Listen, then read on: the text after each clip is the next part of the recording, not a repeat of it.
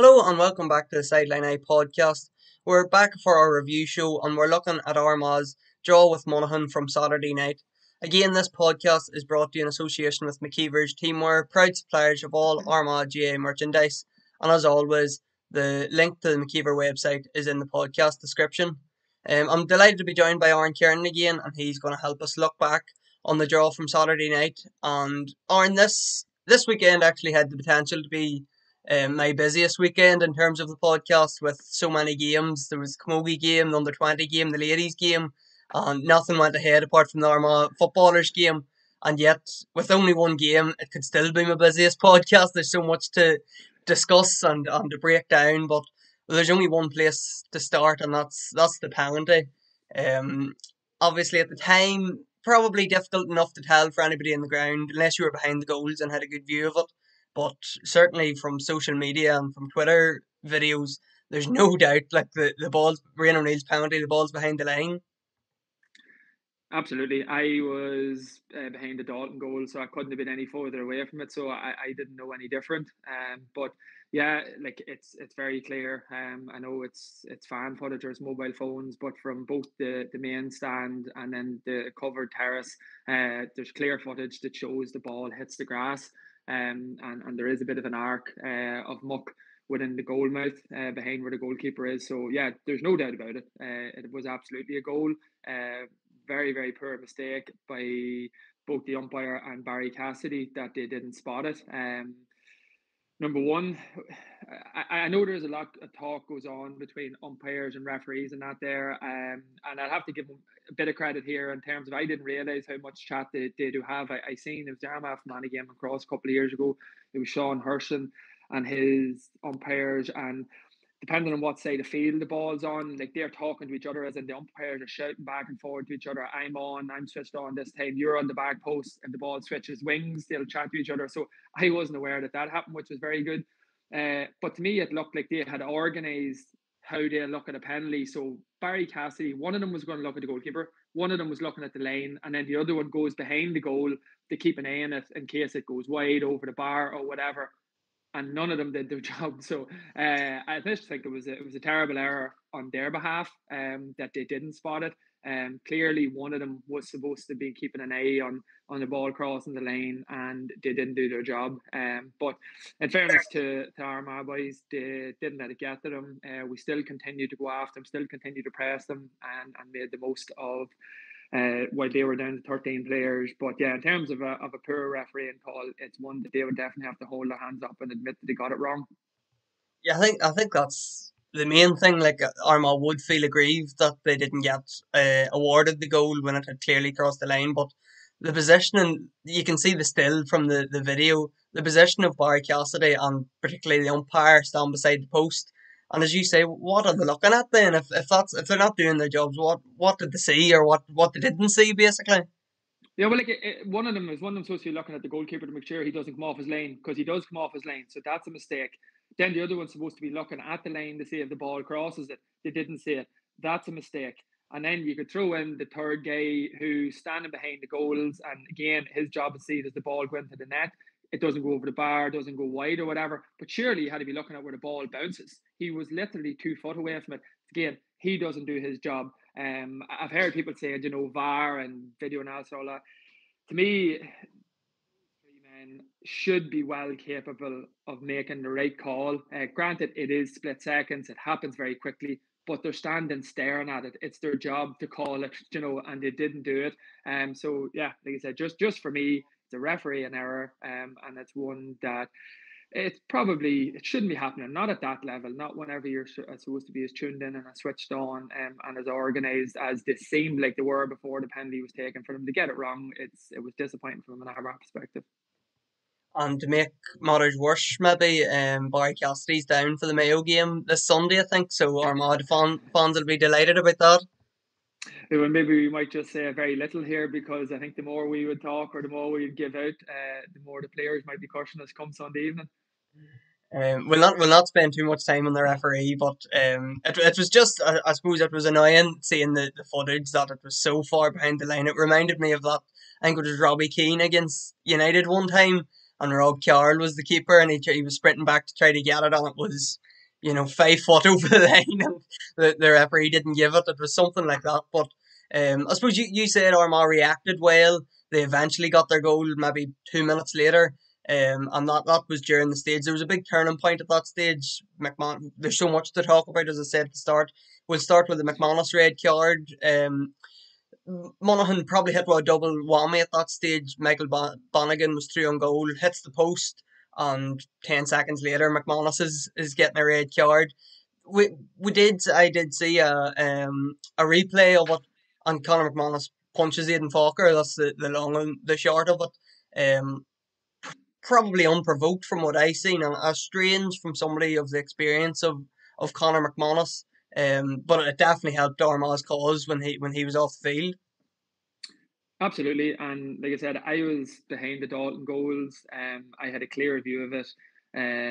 Conor McManus is as good a footballer as we're probably ever going to see, as nice a fella as you ever see. Not a dirty player at all, but for whatever reason, he did strike out. And there's no doubt about it. I've seen plenty of chat online, and again, what they commented on last night in the Sunday game, they actually were passing comment on something that they couldn't see. They tried to make out that Aidan Falker had done more than what he'd done. He literally put one hand in the net, and the other hand, as he swings around, he might touch Conor McManus, but it's not a punch. It's not forceful.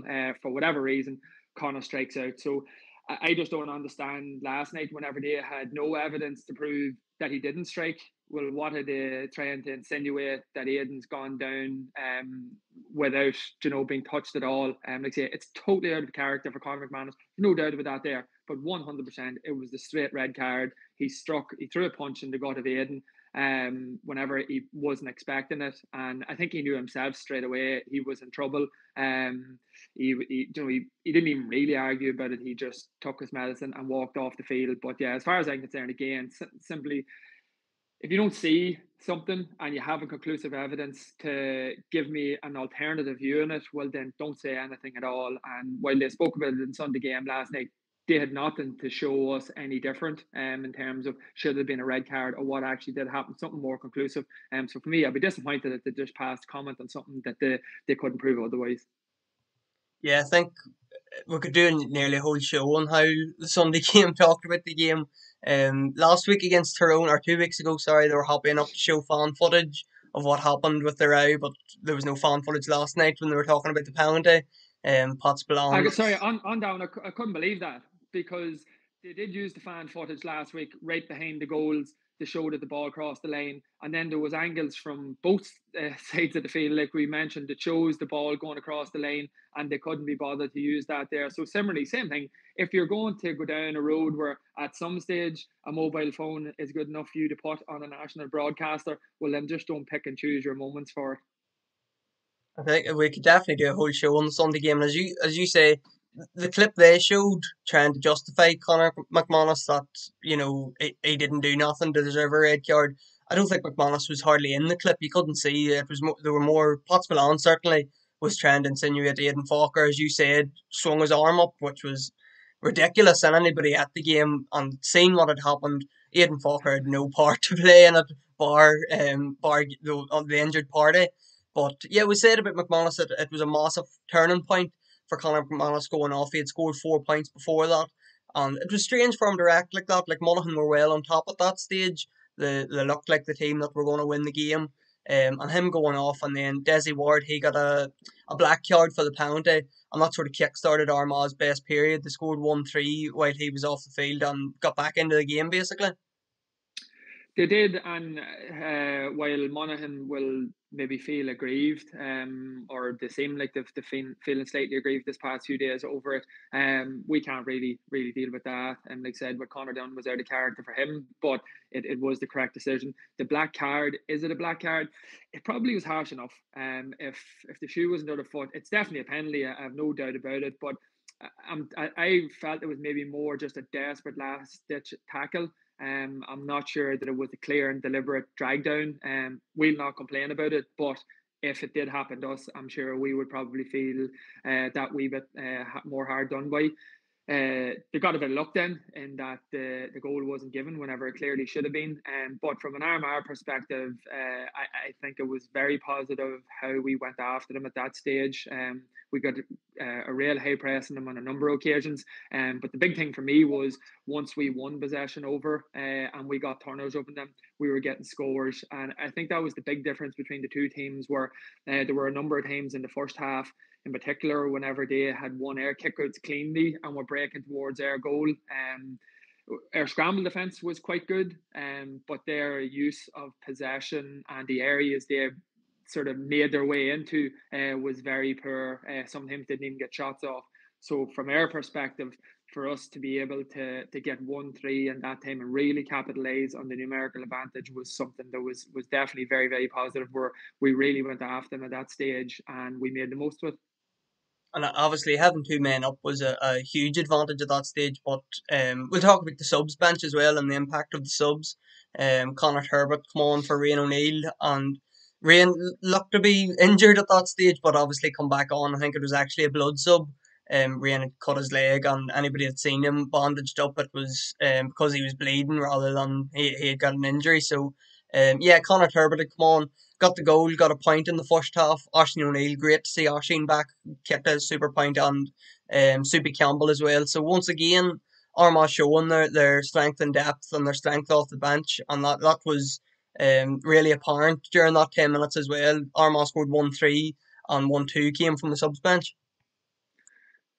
Yeah, and again, I think that's another huge positive that has come out of the season so far in terms of there definitely is strength and depth there. It's probably been a while since you've been looking at the Armagh subs bench, and you could genuinely say hand on heart that we have boys sitting on that bench that would be getting on the vast majority of other teams in the country to be getting on Division One teams, let alone your Division 2, 3, and 4 outfits.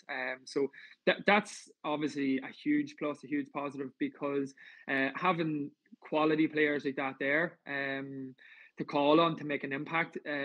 They're not used to sitting on the bench. I'm very certain that they're not happy sitting on the bench, but that's the position they find themselves at the moment. And whenever they come on, Kieran and the management team are getting the right reaction out of them. But then what that does then is it filters into training during the week, or whatever bit of AV A versus B games that they get to play. Similarly, you will see them being every bit as competitive, where you have those guys trying to make sure they're getting off the B team and pushing the way into the starting team. So all around, it's hugely positive to see that there. And then like we were still blessed with serious quality in the bench who didn't get game time, in the likes of your Kieran O'Hanlon, Andrew Mornan, James Morgan, vastly experienced players and quality players at that, and they didn't even get minutes. Similarly, there's plenty of other boys who are going really well in club football last year, and they're not even making the 26. So all in all, that's a big positive and something that is only going to stand to the team as the season progresses. And Armagh, I don't think it's unfair to say that that was their worst performance probably of the year. Obviously weather conditions, like as I said at the start, there was loads of games called off at the weekend. Fair play to the athletic grounds, it was playable, and the surface was very good on Saturday night. So you can read into the weather conditions, of course, it didn't help. But Armagh just, they were below par, Aaron. Stuff we haven't seen, unforced errors, sloppy on the ball, wrong decisions. Probably stuff we haven't seen in the first two games, and maybe coming in as favourites to this one. It's a different mentality coming into the game as favourites than it was underdogs against Dublin and Tyrone. But was there a case maybe that the hype had got to Armagh and some of the players that we spoke about at the last day about being in the changing room when you're 10 points up, and how it's hard to go out and keep that level of intensity when you're so far in front? Is it difficult to stay away from the hype when we were talking the last day? I was certainly talking about getting excited. Is it difficult for the players to keep away from that and not to buy into that? Hand on heart as a player, it is difficult, because, and particularly, you have to remember where we're coming from. So no matter how much Geezer and the management team talk about next game, staying focused in the processes, what got us to the situation, they have such limited time with the players, in terms of hands on, where they see them, where they're getting the feed into their brains, exactly what they want from them. And then you have to factor in how long it's been since we were in Division One, competitive in Division One, beating All Ireland champions, beating Dublin. It's whatever it is, it's maybe 14, 15 years. So the hype and the excitement around the county, it was always going to be like this. And it is difficult for players because they're all walking like they're not professionals. They're not stuck in their own wee bubbles where they don't meet the general public. These boys are talking to their club mates, and they're walking around their own towns and villages. They're in their workplaces, and rightly so. There's huge plaudits and plenty of positivity around the group, but it does seep in a wee bit. And I probably felt it wasn't until the second half, Monaghan body language and Monaghan's attitude in the first half. If you had to change jerseys, it looked to me exactly like what Armagh was against Tyrone. They were very physical. They were being narky. There was no space or time for the Armagh boys. We were always under pressure, and that was just a role reversal of what the Tyrone game was. But the management will be delighted with it, and also from a player perspective, the super thing about the league is they're coming thick and fast. Your games are coming thick and fast. In terms of what actual trends I do this week, probably very little. Mostly recovery, analysis on what went right, what went wrong. And then the great thing is you get a chance to go out and rectify any issues or something that were wrong this week. But management will be delighted with it because, regardless of what they would have said after the two games, maybe it didn't seep in fully. It'll fairly seep in this week. And the player in perspective, they've only another, whatever it is, 5 days at this stage to wait until they get the opportunity to go out and rectify any issues. So I would look at that from a positive. It's a lesson learned, and it wasn't massively costly for us.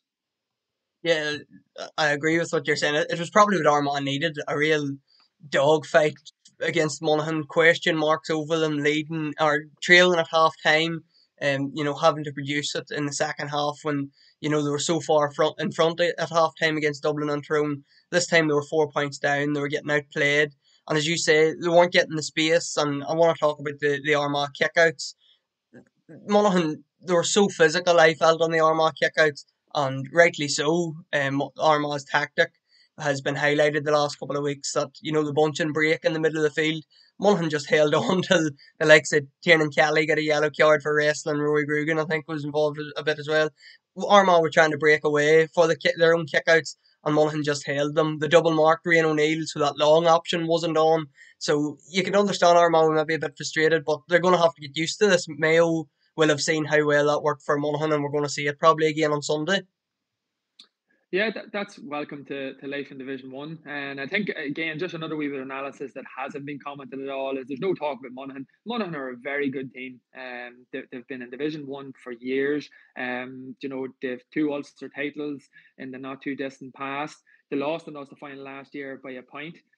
So they're a quality outfit. They're very dogged. They maximise everything that they have. And again, that's maybe something that has just been glossed over, and it's a massive disappointment. Oh, we can't beat the likes of Monaghan. Where Monaghan have been this past 10 years, it's a much better place than where we've been, and the trajectory has been way ahead of us for a long period of time. So for me, you're right. In terms of they put a massive squeeze in us, I think they gifted us players in positions that they wanted the ball to go to from kickouts, and then they were able to press and squeeze us straight after that. There, Rory Beggan played a massive role in it, and particularly in the second half. He said he left his goal in the Dalton goal, and he was down organising everyone, making sure people were in the position they were supposed to be in. But again, that's a massive learning curve for us. It didn't cost us. We didn't lose a game, and we were able to see our way through it. But it is something that we definitely have to learn on for this week, because with all due respect to Monaghan, we're going actually up another level now this weekend, and we're going up against a team who love the press, love to tackle high up the field. So it's something that we're really going to have to get the grips on. Probably have to go and make a few tweaks in it this week, because it's definitely a key area of improvement for us. But it doesn't take me or you or any of us sitting at home or standing watching the game to have to go and tell the management that. They'll be well aware of it, and I have no doubt they'll be trying to put plans in place of how they can make tweaks that we get improvements and we can get the ball away a bit easier this week.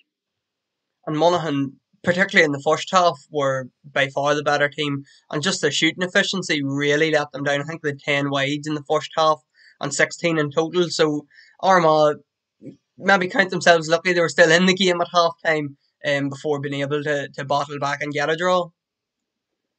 Yeah, like there's no point in us running around with just our Armagh hat on here and not looking at what the reality of it was, and that's correct. Like it did look at times where they were missing two or three in a row, and it's sort of you could hear sort of nearly a few groans from their supporters, and maybe a few sighs or release from ourselves because it is a game that could have ran away from us, but it didn't. And then whenever the opportunity presented itself for us to get back into it and to punish them, we did. But yeah, from a Monaghan perspective, I would say that's probably something that has become a bit of a trend for them this year, where they are very wasteful. Now, some of them was because we were putting them into areas and putting them under pressure in terms of their shot selection. But there were other times where they did get good clear breaks on us, and we looked like we were scrambling and we were under pressure, and they just didn't execute. But that's not for us to worry about. We leave that to Banty and his management team to come to terms with that one. But in terms of us, yeah, at half time, I would have felt we definitely were lucky to be as close as what we were.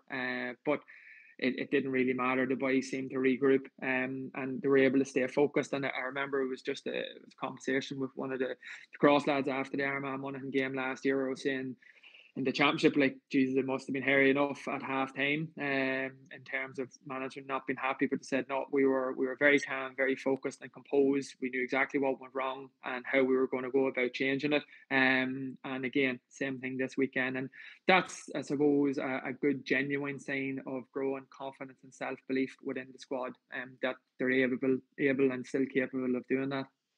I think we've seen a massive learning from what happened last year when the game was in the melting pot, and I think it was level, and Monaghan got two frees. Conor McManus, I think, won or bought both of them, whatever way you want to put it. But while he wasn't on the field on Saturday night, you could tell Monaghan were really trying to get the ball to Jack McCarron. Like he's their clutch player, he's their go-to player. And Armagh were so disciplined defensively, they weren't going to give away any silly frees, they weren't going to give away any scoring opportunities, and at the end, then Barry Cassidy just blew the whistle because it was just going to be keep ball for a couple of minutes basically until Monaghan tried to work that score. Yeah, again, that was definitely that was a noticeable improvement. There was no rash tackles, no one diving in, and even the free that they did get in real time, I thought it was very harsh. And watching it back last night and Sunday game, I still feel the same. I think he knew what he was doing.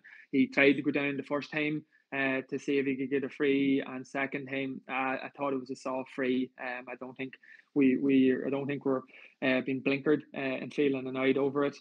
But yeah, just what happened then after that there, where they kept possession, kept trying to probe. There was only one person who was ever going to shoot from play, and that was McCarron. And he was well tracked, well marshalled. Every time he tried to make a break, and they had a lot of very incisive runners where they're trying to cut in off the wing at pace all the time, and they were tracked all the time, and it was just hands on. There was no fouling. We were able to turn them back and put them back towards the wing again. So yeah, that was definitely it's huge improvement, and something that you can be fairly certain just didn't happen by chance. That it would have been clearly worked on after last year's game. And we'll end on a positive as well, Aaron. While Armagh maybe needed this to keep their feet on the ground and they didn't have their best performance, they're joint top of the league, they're unbeaten in Division 1.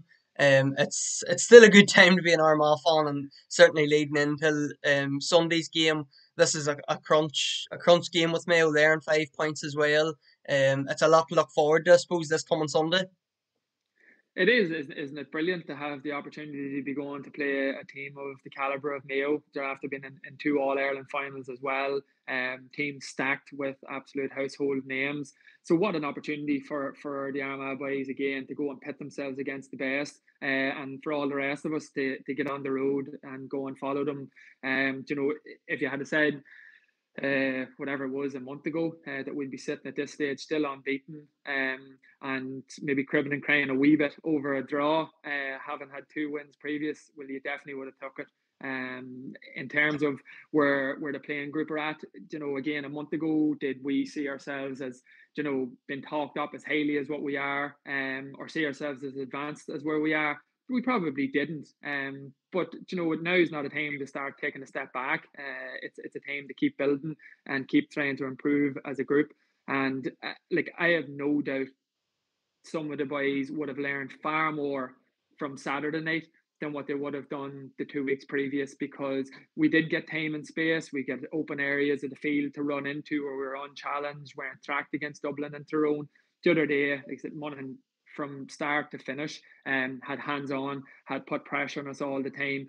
But you learn so much from a different variation of a game and a night like that there. And I think it can only be good, particularly for boys who are sort of new and inexperienced to the group and had been brilliant for the 2 weeks previous. I don't think it's a case of, oh, we've been found out now and we're not as good as what we are. I just think we had to learn a few more lessons, and we did the other night. And I think the boys will definitely be much better for it. But like I said, the step up in class is coming now, with Mayo and with Dublin, or with Kerry in particular, over the next couple of weeks. But isn't it brilliant for both players and supporters alike that we're all getting this opportunity, them to play and us to be following them. Certainly, it's one to look forward to, and we'll be back, of course, on Thursday to preview that game.